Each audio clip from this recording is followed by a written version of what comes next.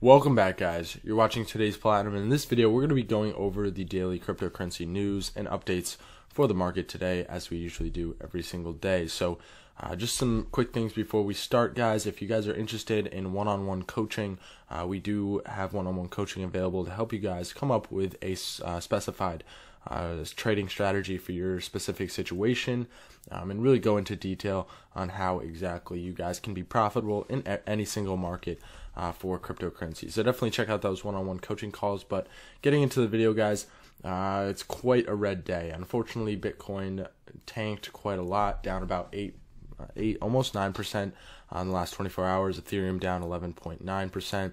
Bitcoin Cash down 13.5%. EOS down 16.9%. Litecoin 12%. So across the board, there is quite a lot of red. Only about 3 coins, really just one coin that's up. Game.com coin looks like to be the only one. But besides that, CyberMiles down 22%. IOST down 20%. Seeing a lot of good, pretty large losses across the board. So unfortunately, that's where we're at right now. But let's jump into some technical analysis to see where exactly we're going with this market. So as you can see, guys, we're not down too far yet. We're still holding a support that we do have right around this. If you see this wick back here, back in February when we dropped down all the way to this level, we do still have a wick line, a support that we could be bouncing off right around 6,000. So if we can stay above that number, which I believe hopefully we can, then I do believe we'll be in a good spot. Unfortunately, we're not even oversold on the one-day chart yet, so if we do go down a little bit more and trigger that oversold line, then I would expect to move down to possibly 5,500, unfortunately. So that would be really the next support below this one right here. Let me just outline that for you guys. See, make sure you can see that. That green line right there, that support level. So we're very close to it. That support's around 58, 59, almost 6,000. Right now we're at 61.45. So it's hard to tell if we're going to drop below 6,000 just yet. Considering we were oversold at about 6,200 a week ago, and now we are below that level, and we're still not oversold, and there's a lot of selling action coming in. I do believe we can move to the downside and continue to fall, unfortunately. So next supports that I will be looking for, like I said, right around 54, 5,500. If we just move that up a little bit, right around 5,500, and then if we drop below that, guys, look for this old resistance here, right around 49. And continue to move down and plot the different support and resistance levels that we have seen, and hopefully we don't get to any of these levels, but there's really no telling what the market will do. So unfortunately, guys, this is the situation we're in, but there is some light at the end of the tunnel. So here's the thing. I don't know if we're really going to break all the way down to these super low levels. I believe that we've seen the bulk of the downtrend, and at this point we're just waiting for some type of catalyst, some type of movement that will bring this market back up to a spot where we'll be more comfortable, and where the market is more comfortable for more investors, new investors, to come in with new money. So at this time, the market's looking attractive, obviously, to smart investors who buy low. But it continues to scare people off as we continue to have these days where there's just a huge drop in price. If you zoom in here, as you can see, just a few weeks ago, there was, price dropped from 7,500 all the way down to about 6,500. And then almost a day later, up from 6,900 down to about 6,100 in 2 days. And now today we've dropped from about 6,800 all the way down to 6,100. So if we zoom in here, we can obviously see that we hit off the resistance around 6,800, broke above it a little bit, but for the most part, we could not break above that resistance around 6,800. Started to see some growth, but then hit off that resistance, and it was not a successful push above that resistance line. So it does appear that we are dropping back down, at least to this support that we've seen just a few days, about 5 to 7 days ago.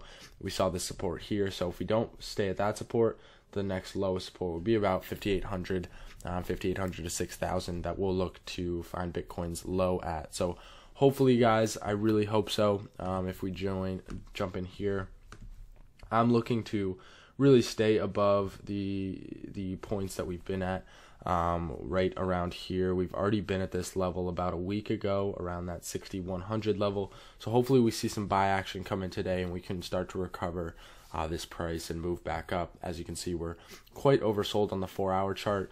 We just looked at the 1-day chart. We're not oversold yet, which worries me, but we'll just have to see. So jumping into some of the news stories for today, guys. Bitcoin and altcoins failed again, tumbled sharply. So just gonna recap some of the things we just talked about. So Bitcoin price failed to break USD 6,800, resulting in a bearish breakdown. Almost all major altcoins tumbled and broke key supports. CENNZ and GTC outperformed and moved up by more than 40%, and that was, I think, Game.com's coin GTC. Yesterday we discussed that Bitcoin price must break above 6,800 resistance, and if it falls, there is a risk of a bearish reaction. Bitcoin USD struggled to clear that stated resistance, declined sharply, and broke important supports such as 67 and 6,600. Similarly, Ethereum, Ripple, and Bitcoin Cash declined heavily and moved into a bearish zone. Overall, it seems like buyers struggled to hold gains in Bitcoin and altcoins, suggesting more weakness in the near term. According to Bloomberg, Bitcoin is on its strongest negative trend since the sell-off earlier this year, and charts are signaling more losses. Going forward, if Bitcoin price fails to recover and drops below 6,200, it could decline to new 2018 lows. Bitcoin price faced an increased selling interest after it failed to surpass a major resistance at 6,800 and declined and tested the USD 6,500 support zone, down more than 3.5%. If it continues to move down, it could even break the 6,400 support and test 6,200. On the upside, resistances are seen at 66 and 67. So we've already broken 62. We're at 61.55. However, we are seeing some type of a resistance right around that level, right around that 6,100 level. So if we can at least keep above that, which we've seen a resistance about a week ago, then I think we're in a good spot. We're mostly just trading in this little channel right here. I'm going to go ahead and actually outline that because I do think it's important. If we can at least stay in this channel, I think we'll be in a better spot than most people anticipate. So this little channel right here, hopefully we can stay within that. It's hard to tell, obviously, but I am just really not too certain if the market in general and investors in general will let this price get much lower. I think 6,000, 5,000 levels are really the lowest levels that we should be seeing, but that goes without saying that anything could happen in this market and no one really knows for sure. Bitcoin and Satoshi, the mystery Twitter is obsessing over. Real business test the tech behind CryptoKitties. Basically, guys, here's the thing. So I'm not really seeing a ton of news of why we broke down. There was some news regarding that. I think they sent 6 exchanges basically a letter to say that their security was not as good. I think that's on Cointelegraph. Let me see. Chinese government. All right, right here. So Japan hits 6 more crypto exchanges with business improvement orders. So this is a possible reason of why it's falling so sharply, as well as hacked South Korean exchange BitHum confirms it will reimburse affected users. The BitHum hack obviously was a big thing, but this right here, the Japanese basically hitting 6 crypto exchanges with business improvement orders. I'm not sure if that's enough bad news to really break the price down to the point where we lost about $800, $700 in overnight. But I do think that it's really because we couldn't break above that 6,800 level. I think traders and investors were looking to break above that, look for some type of bear run or bull run, and since we failed to break above that, we continued to drop back down and had quite a steady drop all the way down to 6,100, where traders and investors could pick up coins a little bit cheaper. hoping to have the momentum next time to break above that 6,800 level. So hopefully we stay in this channel, guys. That's what I'm expecting to happen. I don't believe that we're going to drop much lower. I think we've seen the bulk of the falling, especially since normally during the day, United States investors will get online and begin to trade. A lot more volume coming in during the day. So hopefully we see a price increase throughout the day. We'll really just have to play it by ear and see what happens. But Japan financial regulator, the Financial Services Agency, has sent business improvement orders to 6 cryptocurrency exchanges. Cointelegraph Japan reports June 22nd. So the exchanges looks like are Bitflyer, Qcoin, Bitcoin Box, Bitbank, Tech Bureau, and Bitpoint. So this is the thing. I don't even know any of these exchanges. I've heard of, I think, Bitflyer and Qcoin, but I think that's really all. And I'm not sure why a 6 business improvement orders would really be, to small exchanges. These exchanges are not, Bittrex, Binance, and BitMEX. These are small exchanges. So I don't think that this could have been the reason why we dropped to these levels.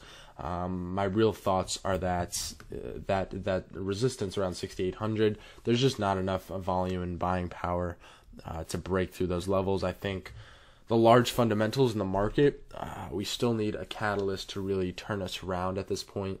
I don't think we're just going to turn around without one. So again, that relates to something like regulation, a Bitcoin ETF. We've talked about this time and time again. I think we need to see something special to really turn this market around, but no doubt in my mind that we will see a turnaround at some point in 2018. So hopefully within this next week or so, we kind of talked about this, guys. If you can see right here, this last little area where there was not a bull run, but a period where we just kind of moved sideways. That lasted about 12 days, and it's been about 11 days. So hopefully within the next few days, we break out of this current channel that we're in. Although we've seen a large drop in price, we've already been at this price about a week ago, so we're still technically in the channel, trading within that channel. It just depends to see if we drop below that, go to 5,800 and then drop further, or if we push back up and surpass 6,800 and continue upwards. So we'll have to see what happens. Let me know what you guys think in the comments. Not a ton of news, mostly just speaking about the drops in price. And the market's really not doing too well overall. So yeah, guys, we'll just have to see what happens. The market capitalization also not really finding a support here, as you can see. So we'll just have to see what happens. 63.86 as of press time, down 7.2% over the 24-hour period. Leading cryptocurrency has now reversed a flash 3-day rally, which saw its price recover to as high as 6,792. So Ethereum as well has been hit with an even harder loss. So as you can see, guys, the value, we're seeing some support, throughout June that we can, retrace back to. We've seen these prices a few weeks ago. We just really don't want to see it drop too much lower. I will be a little weary to see the price get down to 6,000 and 5,800. I think we're at a bad spot at that point. So definitely let me know what you guys are thinking. Let me know where you see us going in the next few months. I've already done a prediction of my price prediction for Bitcoin's price action for the next 2 years. So definitely check out that video. I talk a lot about past price history, past bull runs, and why I think what I think. So definitely check that video out, guys. Let me know what you think in the comments. And yeah, if you guys enjoyed this video and aren't already, make sure to subscribe and also leave a like on this video if you enjoyed. And I will see you guys in the next one. Have a good one, guys.